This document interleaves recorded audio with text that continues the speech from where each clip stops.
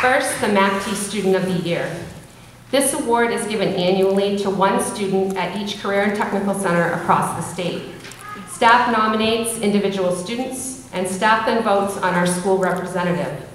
This student and their parents, as well as staff from HCTC, attend a banquet in Lewiston to honor all of the best and brightest in career and technical education. This award goes to a student who has completed a program, had good attendance, behavior, outstanding academic achievement, and excelled in their specific CTE program area. This student is a third-year student in our Media Communications program and a four-year honor roll student at Ellsworth High School. He has demonstrated proficiency in the Maine Association of Broadcast Standards. This student exhibited strong leadership, character, community service, work ethic, and teamwork. He is a skilled individual in the visual arts and has proven his adaptability to projects and collaborations. He is able to lead a group of students on any project as either a producer, videographer, or editor.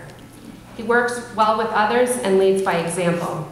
In 2012 and 2013, the student accompanied the Media Communications program from HCTC on a trip to Arlington National Cemetery with wreaths across America. He came through for the group on many levels.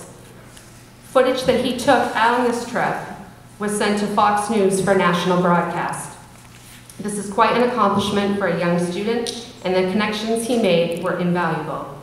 He is a great example of all that CT has to offer, and will undoubtedly be a success at NESCOM. Finally, for the last 2 years, he has won the gold medal at Skills USA in the state competition. Last year at Nationals, he earned the bronze medal at a national level in the TV video competition. This year, he will go for the gold. Please help me congratulate Simon French.